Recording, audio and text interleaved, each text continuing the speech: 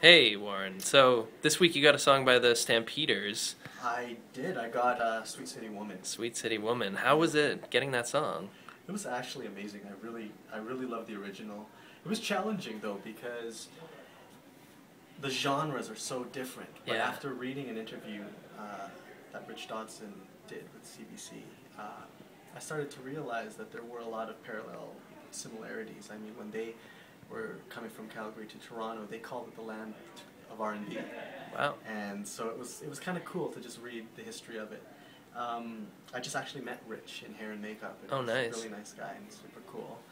The pressure is definitely on for me today, just to make sure that I do it justice. And all I am confident with is that I'm going to put my heart and soul into it and do the best that I can. So, was it tough tackling something so different? I mean, that's got a big banjo part, which isn't something It you does. might It actually not. has a banjo in the has banjo in the lyrics. Yeah.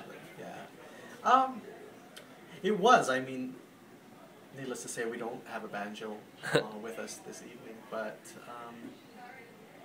that song was so much more like the melody, the hook, everything about it is so, you know, legendary and iconic that I think that will transcend any genre. And tonight, it just so happens to be R&B soul.